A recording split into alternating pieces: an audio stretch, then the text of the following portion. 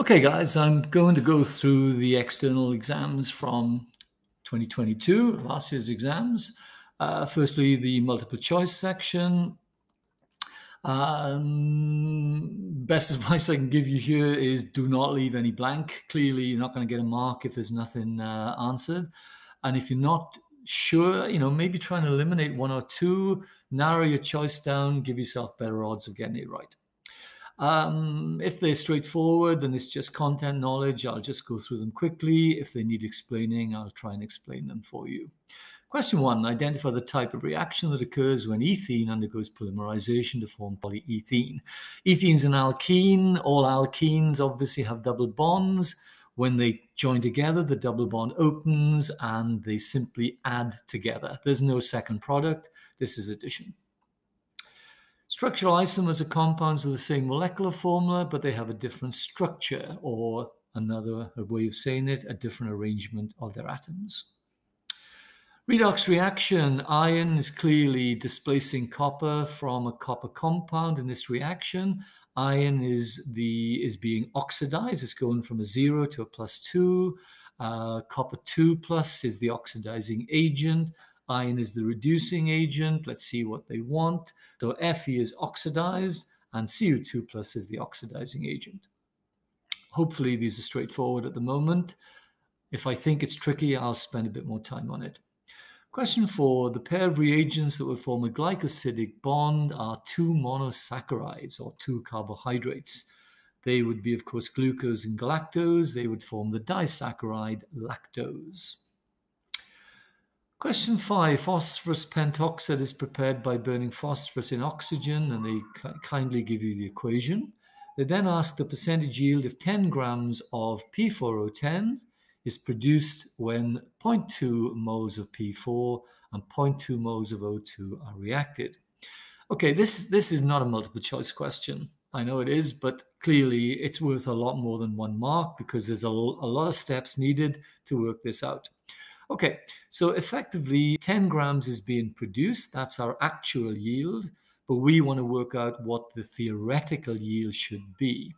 To do that, we look at the two reactants, 0.2 mole of each, but they react in a 1:5 ratio. So effectively, 0.2 mole of P4, this is going to be surplus. The oxygen is going to be all used. It's the limiting reagent, if you like, and only a fifth of that would be used. So when 0.2 moles of oxygen produces the product, it's a 5:1 ratio, so 0.2 moles here would produce a fifth of 0.2 moles, or 0.04 of a mole. That's the theoretical molar yield. We need that in grams, so we work out what the molar mass of P4O10 is. I'm hoping that's pretty easy. Phosphorus is 31, 4 times 31. Oxygen is 16, 10 16s. Add the two together, that's the molar mass. If you multiply that by the 0.04, you will get the theoretical yield in grams. Put your 10 grams over theoretical yield, multiply by 100, and that will give you 88%. Equilibrium concentration of A is given and B is given. You see A is more than B. A obviously is turning into B, and the delta H for the reaction is greater than 0, which means it's an endothermic reaction. It's positive. So if you decrease the temperature, you are going to favor the side that will increase the temperature, which is the exothermic direction. So therefore, the system will shift to the left when you make this change. Now, if the value of this V4 was 2.8 and that was 1.2, then effectively A is going to get bigger and B is going to get smaller. And that means A is the only possible answer for this one here. All right, all of the other ones clearly are indicating it's moving to the right. Question 7. Okay, so compound X has to be a carboxylic acid if it reacts with an alcohol to form an ester, and that same compound X would form an amide from an amine. Carboxylic acid. Question 8. How will the system respond to a small amount of aqueous alkali being added? Okay, the answer here given by Qcaa is D. And the logic being, when you add the alkali, the hydroxide ions, you will remove H3O plus ions as water, and that effectively will then cause the system to shift to the right to oppose the change.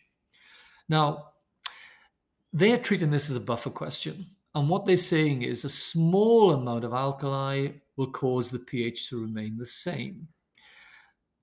That isn't correct. The bottom line is you can't add alkali without the pH going up. The fact is a buffer is designed to resist pH change. It won't stop pH changing. So to be honest, the answer B is a more correct answer. But because they're treating this as a buffer and the small amount there is the clue, they're saying the pH remains the same. All right, so I don't like that answer, but it's Qcaa's answer. They shouldn't have given you a choice like B at all. Question 9, naming a compound. First of all, count the longest chain, 4 carbons. That means it's a butane. It's got a chlorine and a fluorine on carbons 2 and 3. If you want to go alphabetical, we might as well go numerically in the same order. So it would be 2-chloro, 3-fluoro, butane. Indicators. Indicators, as we know, are weak acids where the molecule is one color and the anion is a different color. When they're in equal numbers or equal concentrations, you're going to get a midpoint of that color change. And that means HIN and IN minus will be the same concentration. We have a Galvin Excel with the zinc and copper half cells. And the first question says, what travels through the salt bridge towards the reduction half cell? Well, hopefully you'll know that the reduction half cell is the copper one, because zinc is more reactive than copper, so zinc will give up electrons. They will travel through the outside circuit to the copper. Zinc is the negative electrode. It gives up the electrons. It effectively is the anode, and it's oxidation taking place there. And here we have the cathode where reduction takes place. So effectively, as reduction is taking place, copper ions are gaining the electrons that come from the zinc and turn into copper. So the concentration of the positive ion in this half cell is decreasing. And to keep the solution neutral, positive ions will travel from the salt bridge into this half cell. The positive ion there, of course, is the potassium ion. The zinc electrode is oxidized. It's the anode. We've already said that. It donates electrons to the copper ions at the cathode. The Ka for an unknown weak acid with an aqueous concentration of 0.12 and a pH of 3.2. Again, I don't think this is a suitable multiple choice question because it involves several steps. Okay, so the Ka would be H plus times A minus over HA. We've given the concentration of HA as 0.12. And then on the top, the H plus concentration will be 10 to the minus 3.2. And the A minus, of course, will be exactly the same because it's a 1-to-1. So 10 to the minus 3.2 squared divided by 0.12 is equal to answer C. Mass spectrum for compound X has signals at these values here. The value at 72 indicates the molecular mass.